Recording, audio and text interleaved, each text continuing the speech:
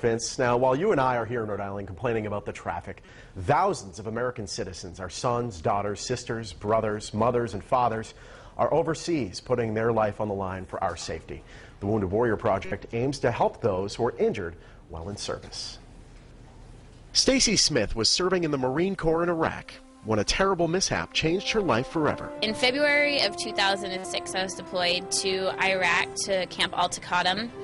It was a great experience. It really was. I enjoyed being out there, at some points working with the Iraqi civilians, which was really a lot of fun, really humbling in itself to kind of be able to see these people really appreciate what you're doing, especially when there's so many people who don't.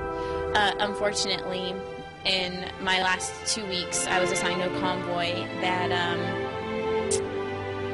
there was a mishap, and my truck that was loaded with ammunition rolled over, and I was thrown from the turret. So I sustained numerous injuries to my face, which you can't really tell because I had the wonderful work of an oral surgeon who placed a lot of plates in my jaw to reconstruct it almost. Stacy also sustained injuries to her neck and back, along with a traumatic brain injury. Since the accident, she's been on the long road to recovery. Stacy is one of countless soldiers who are injured while serving our country.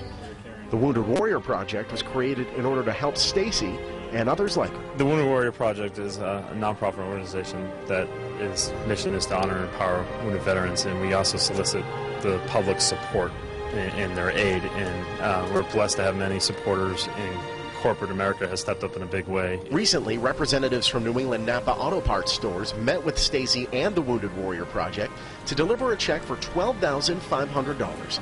Money raised to go towards the foundation. Joe Wheelock is with Napa and is a veteran of the Vietnam War. When we come home from Vietnam, nobody cared about us. And I think we really need to care about the folks, put the young folks that put their lives on the line.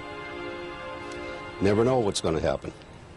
So if something does happen, they need to have the additional support. As far as Stacy's recovery, she's thankful. I'm slowly trying to work through that in my own way with the help of family, friends, and of course the Wounded Warrior Project, just that great support system that I have.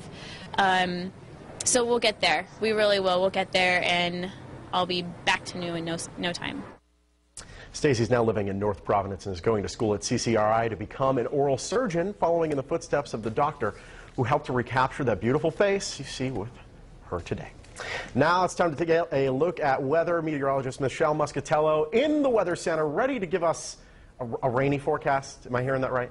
Well, for later in the week. Today's